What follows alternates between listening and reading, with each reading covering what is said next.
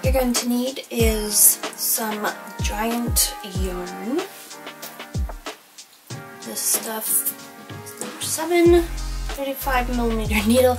We're not actually going to be using anything but our hands. So what you're gonna do, find the center, somewhere there. I don't think that's it, but there we go. Okay. Okay. So I have unraveled mine because I'm going to be doing this in one sitting, and it is a lot easier than trying to pull it out of the thing, and so when you pull it out it kind of gets twisted up and you kind of have to untwist things. So I just pulled it all apart and I'm ready to go. So to start, what you're going to do is we are going to create a loop with enough tail end to be able to like tuck it in to the rest of the work once we have a start. So I have about 6 inches there. We're going to create a loop, and then from the working end, so the working end is the part that is connected to the rest of the yarn, we are going to pull it up and through that loop and create another loop. So tension is really important here. Trying to make everything the same size and not being too tight, or else it will be too tight and you will have a very hard time getting the rest of the stitches through, and it's not going to look the best. So you want to find the nice in between. Okay, so we are going to create a chain of however many it takes to get to what I am imagining. So I'm thinking 10 to 15 maybe. We'll see how long that is, because we are making a dog bed here, so you know, depending on how big the dog is, it will also then depend on how big the bed is.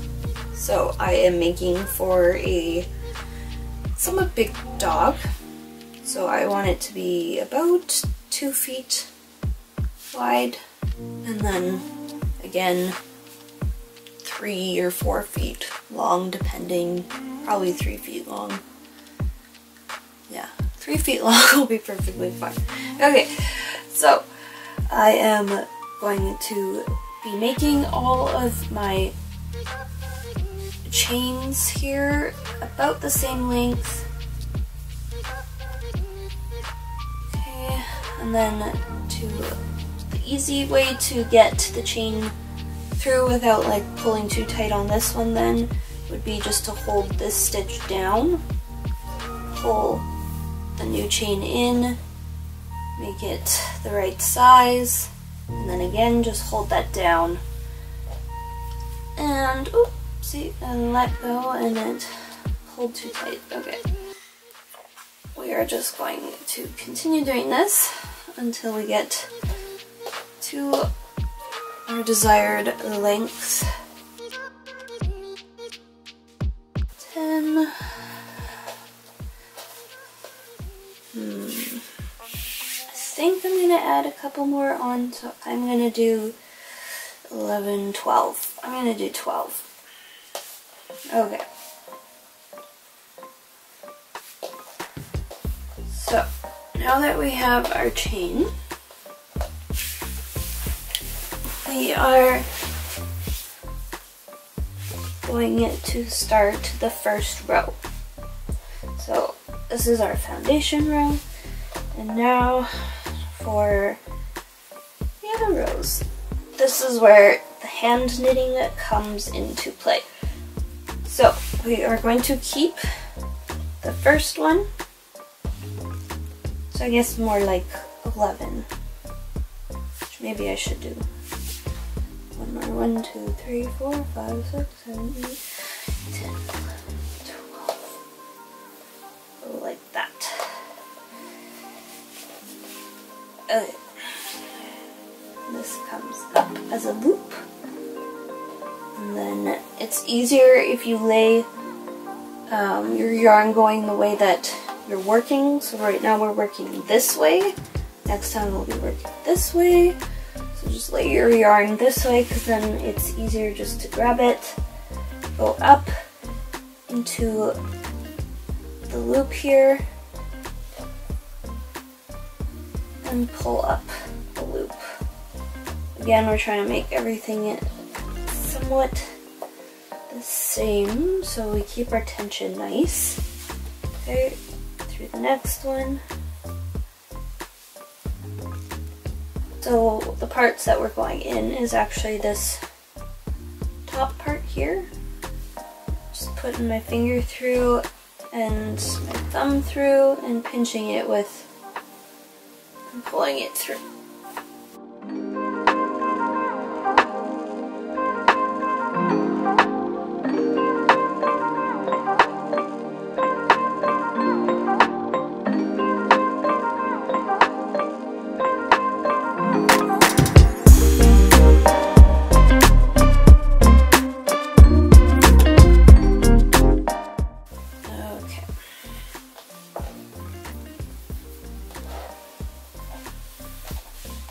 So we have 1, 2, 3, 4, 5, 6, 7, 8, 9, 10, 11, 12 loops.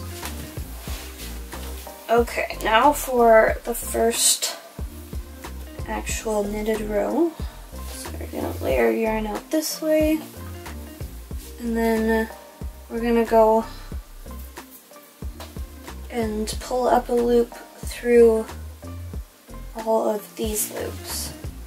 We are going to pull up our loops, making sure that our yarn is coming out this way.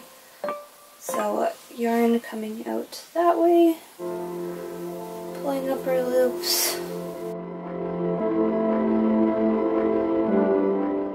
Okay, so do you see how this one here is kind of twisted?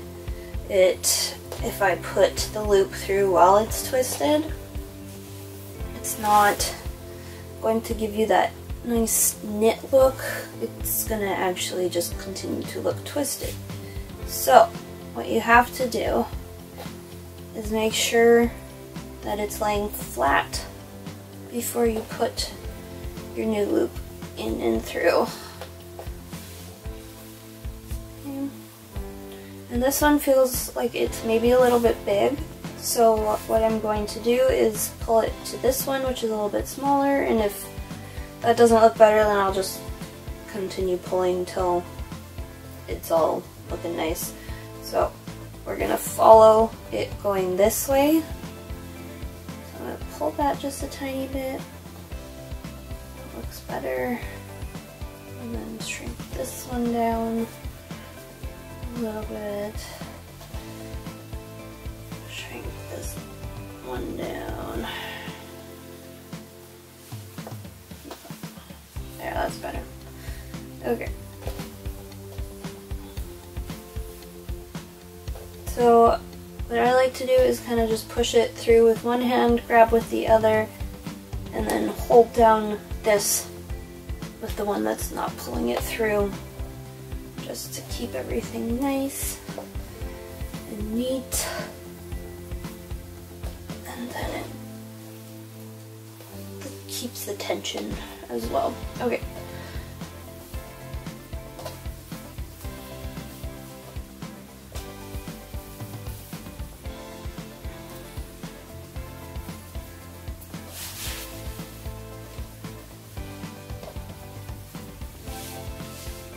Okay, so now you can sort of see it coming together.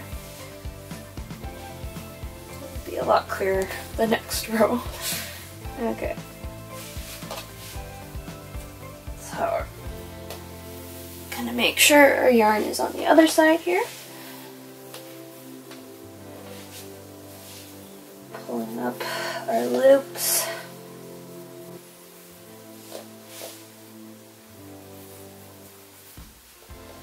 It's all big.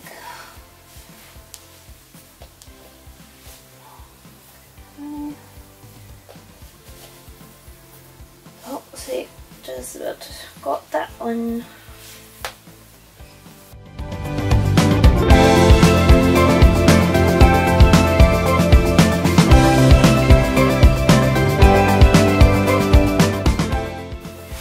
Okay.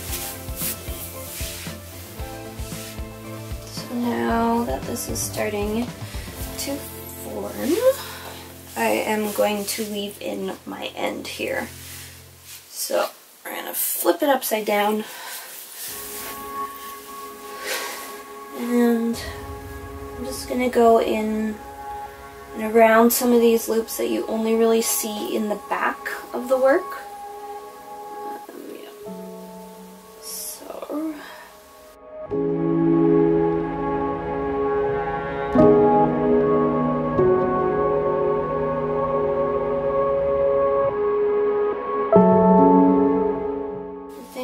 when I'm done, I am going to stitch that closed.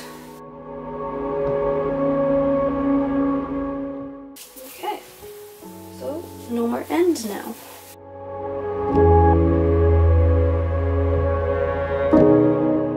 Now we're just going to continue doing this until we get to whatever our desired length is, and I think I am going to do about 3 feet. We'll see how far we can get with one ball.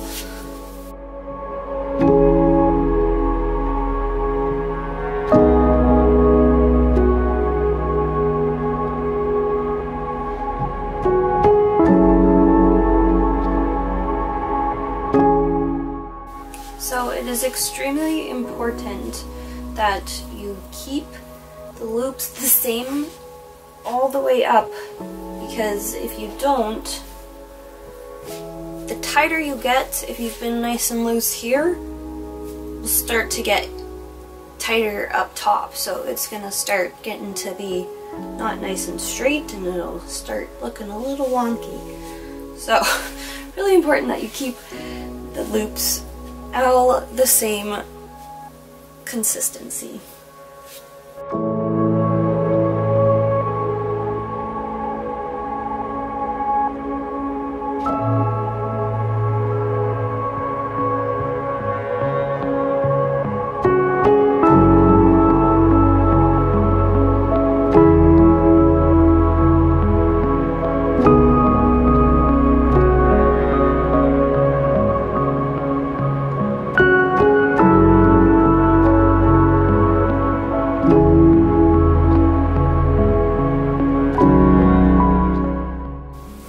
Okay, so do you see how I accidentally twisted this bottom one here?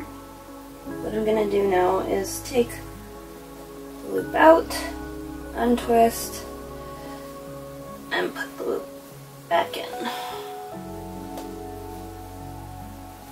Same with like if you had one down here. Basically what you do, it was undo the loops until you get to it. So say it's like that, fix it, and then just redo the loops going up, just like that. Done.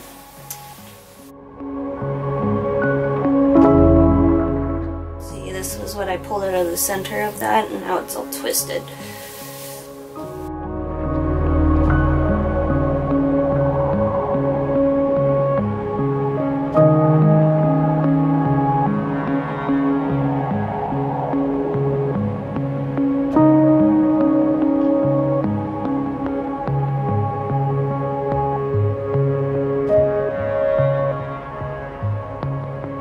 So to attach the ends, all I did was shove the stuffing in more and then tied the two fabric ends together.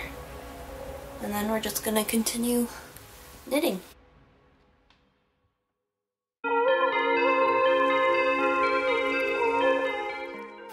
This one here is twisted, so I am going to do what I showed you.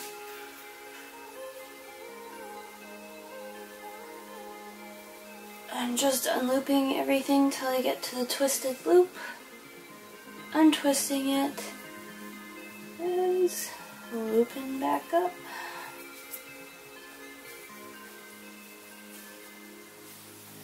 Just like that. Perfect.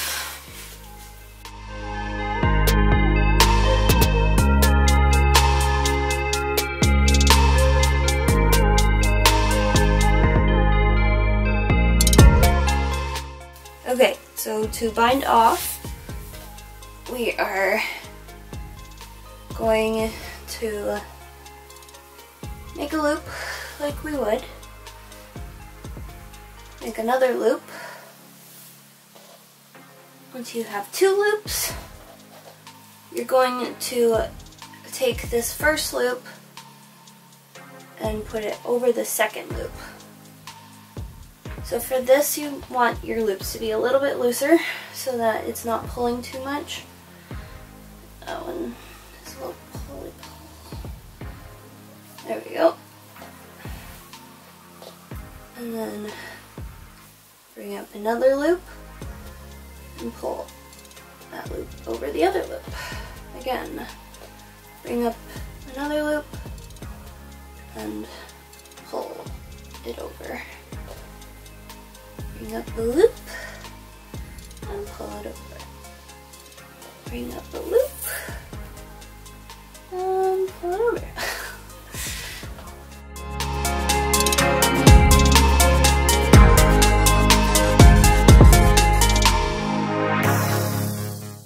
Bring up our final loop. And then bring up some more as a big giant loop. And then we are going to cut this with enough length that it will be able to tuck in nicely. Okay. Pull the remainder away. Now we are going to pull that a little bit tighter and then weave in the ends.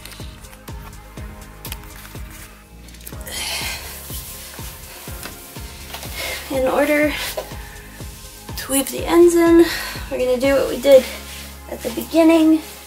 We're going to flip it around, and then we are going to go and tuck it around where you will not see it from the front.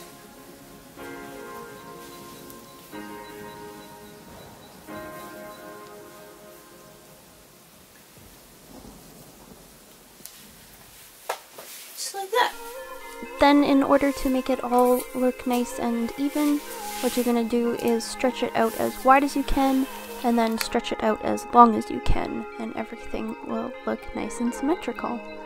Thank you so much for watching, guys. If you like this video, please give it a like. Comment down below, let me know what you're making and what else you would like to see being made. Yeah, just thanks. Have a good one. Bye.